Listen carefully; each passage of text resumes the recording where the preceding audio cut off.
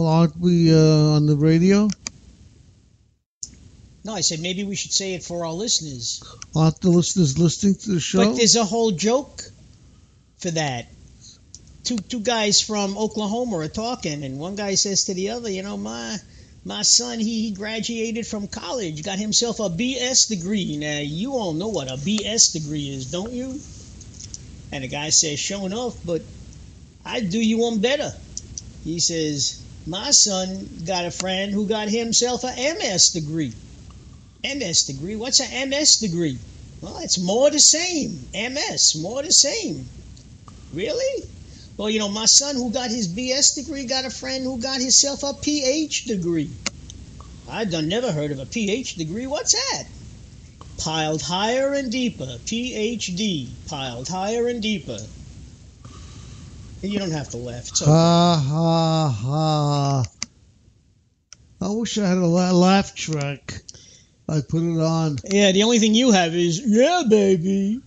Don't do me any Austin Powers, please. No.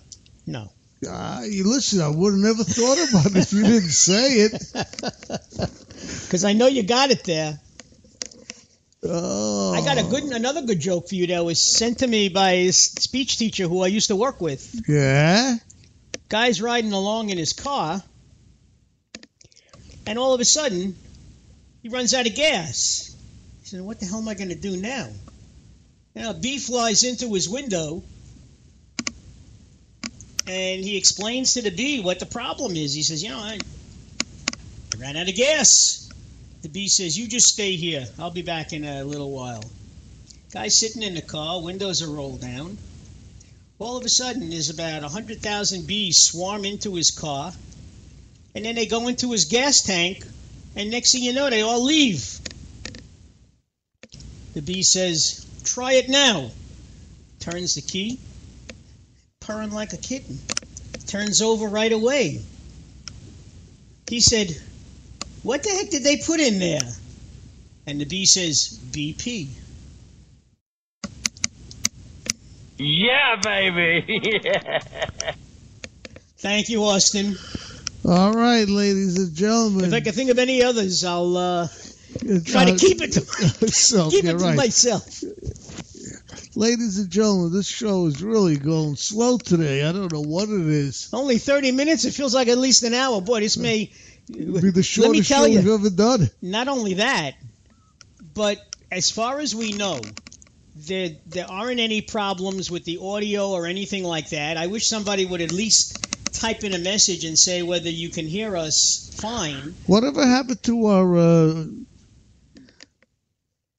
I don't know. I think she gone by the wayside of Chad the Challenger and I guess Naj. I guess she kept asking for the raise and we never gave it to her. It's true, but then again, I mean, if we stay on long enough, Ed'll probably call up. It's been a few weeks. Ed called yesterday. He called the week before. I don't think so. Oh, Ed has called the last 2 weeks. He didn't call last week, did he? Yes, he did. Boy, did he call last week. I don't remember. Yeah, he did. He called early last week. Yeah. Ed is one of our regular listeners. We appreciate him. I really am upset with Naj. I figured, if he was moving, he at least would have let us know, or God forbid if he got arrested or something happened, or if he's in the hospital. He tried to get a message to us. I don't know. But I mean, he was such a knowledgeable guy, and it was great talking with him. Yeah. Is that your phone? No, that's the work phone. That's your private line, huh? My work phone. I'm not answering that. Okay. Yeah. Well, you're on the air. That's why. Yeah, but I'm wondering who would be calling this time of night. I don't know. Maybe you should go pick it up because it doesn't sound like your machine is picking it up. No, the machine doesn't pick up. Oh, well, maybe you don't want to know. It might be a problem. That is true. Then you can deal with it tomorrow. You don't want to deal with it now. Well, you know what? I am going to put on another song. That could only mean you're going to pick it up. If it keeps ringing, anyway. If it keeps, by the time I get there, it'll stop ringing anyway. Oh, this got to be. Put on another Darcy. Okay, we're going to put on Bonaparte's Bedroom. They say you used to live here. There's a sign outside my window, so I guess it must be true. Now I'm listening to the thunder, imagining the sounds of guns and Waterloo. But it all came down to 100 days, the solitude of exile. Saint Elaine was your curse. Oh, that windswept eye.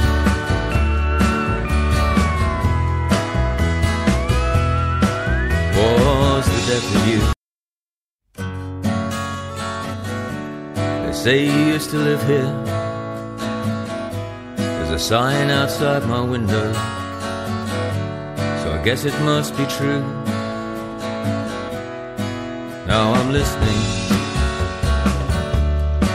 to the thunder, imagining the sounds of guns and Waterloo. But it all came down to 100 days, the solitude of exile.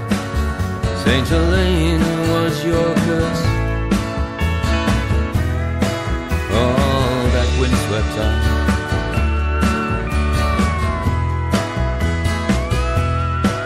Was the death of you? Did you take the time to wonder about the road that lay ahead? Did you pause to take the view? Now each evening, as the light fades, I always wind up thinking, must have looked the same to you. But it all came down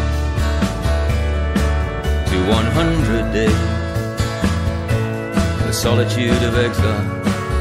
Saint Elaine was your curse.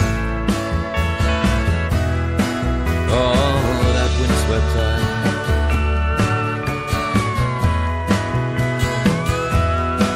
Was the death of you just a visitor who abandoned hope?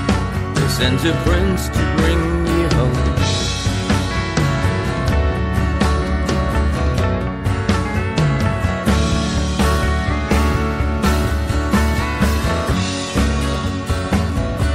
A man must make his own way. Does he ever get to choose? We're all prisoners of our age and our destiny, however extraordinary. It's just a twist of fate, just so many rolls of dice. And it all came down to 100 days, the solitude of exile. Saint Elaine was your curse. Oh, that windswept eye.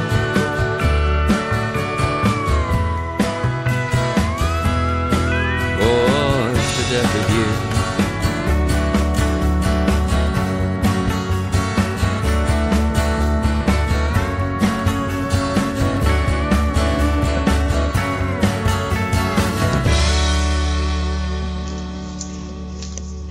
Roger Darcy, ladies and gentlemen, Bonaparte's Bedroom.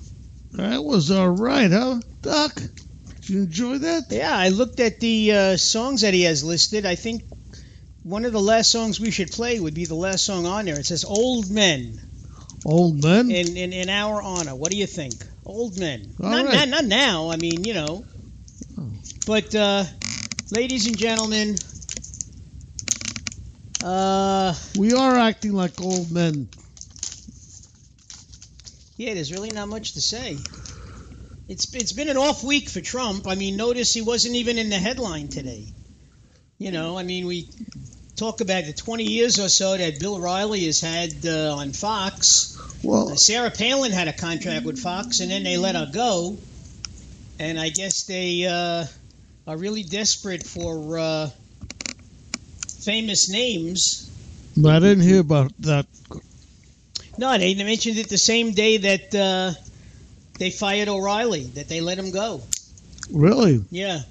They said Tucker Carlson's going to take his place. Mm-hmm. Okay, now that could only mean maybe that Sarah Palin will take the place of Tucker Carlson, which is what, Saturday at 9 o'clock? No, I don't Tucker's on every day at 9 o'clock. Well, I can't see her being on every day.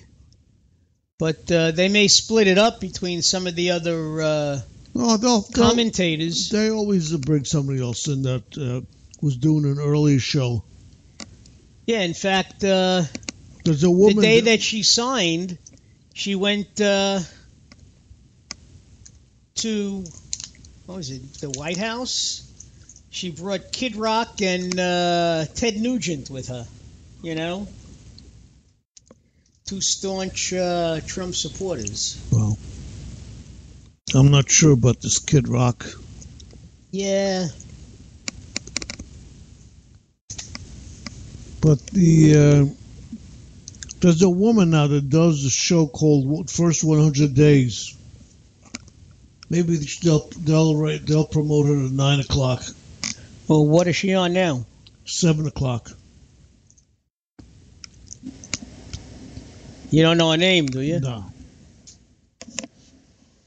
Well, the name of her show is The First 100 Days, and the first 100 days almost up. Yeah, exactly. So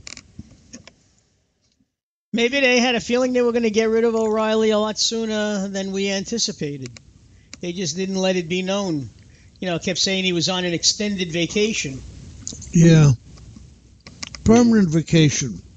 Well, now it's permanent. Unpaid. Well, actually paid. A lot Does paid. it really make a difference since you said he doesn't draw a salary? I mean, he doesn't, you know, I can't see him not drawing a salary. We don't know how rich he is, and we don't know what else he does to draw a salary. Well, we don't know how much money he's given to other women. As far as... $13 million they found. I think more than that. That Fox and 21st Century Fox or whatever has had to dole out to various women for sexual harassment. I don't think they did. I think he did, they say. Well, I know they were also shelling out for Roger Ailes. I mean, Megyn Kelly had a lawsuit against him. So basically the same thing.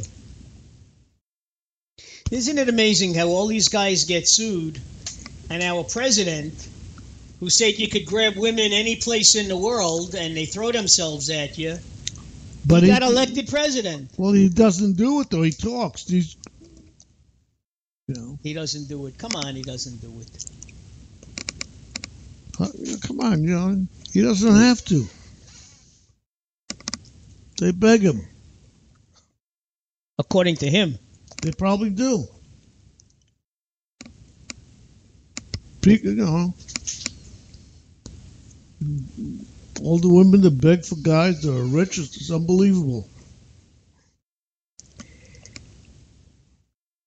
I was walking on the boardwalk on Saturday, maybe last Saturday, and I'm walking, and all of a sudden I see this elderly gentleman walking, and he's got this Oriental woman walking next to him, at least half his age, high heels, low-cut dress, sunglasses. Maybe it's his daughter. Yeah. And she's just walking with him, you know. Said, maybe he's got a bad back and she walks on his back, you know.